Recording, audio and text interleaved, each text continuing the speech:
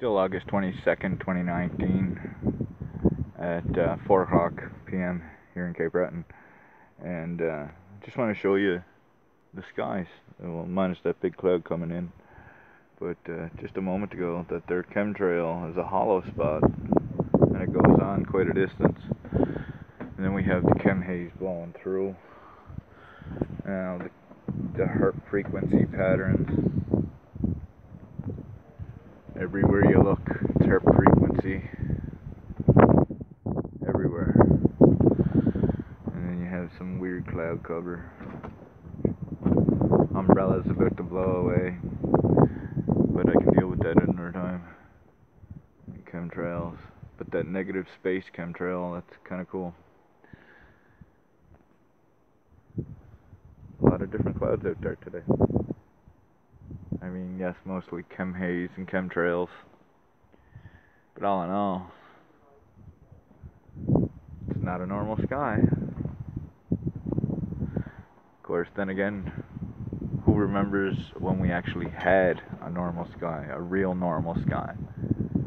Or better yet, video proof of a normal, real sky. Now that chemtrail is pretty thick.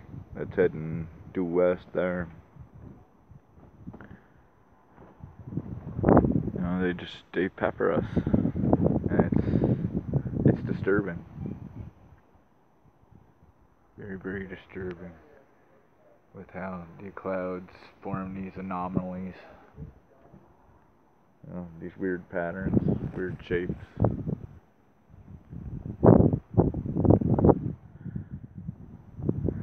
Another chemtrailer coming through there. You can see him at the bottom of the umbrella. Whipping through. He'll come out up here somewhere. But look at that negative space. A chemtrailer went through there and left a negative space, which is really different. Let's see if we can spot that chemtrailer coming through.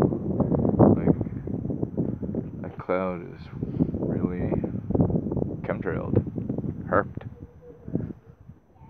just to block the sun or the light provider, whether it's God providing that light or NASA, who knows.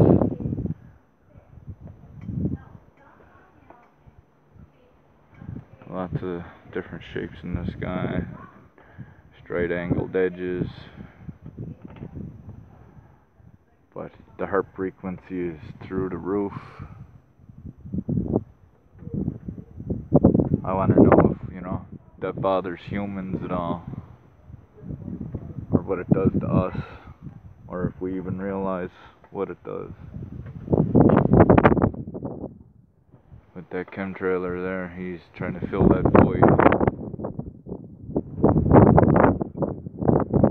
Crazy days, crazy views, crazy skies. But in the end, I still love yous all. Yous are all awesome. Have a beautiful day and an upcoming weekend. And much love from Cape Breton.